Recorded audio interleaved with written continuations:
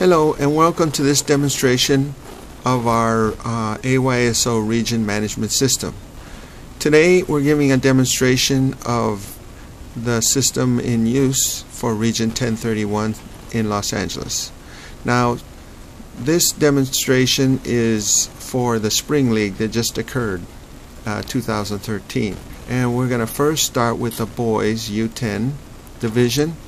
And the Spring League finished on May 5th last week, so we have the standings for all the teams. There was 20 teams? No, there was 19 teams, so there was always one team that had a bye. So here we have the wins and the games played. This team had 11 games played, and they had 9 wins, 1 tie, and 1 loss. They had 47 goals in favor and 10 goals against, and they had a 37 goal difference, a positive 37 goal difference.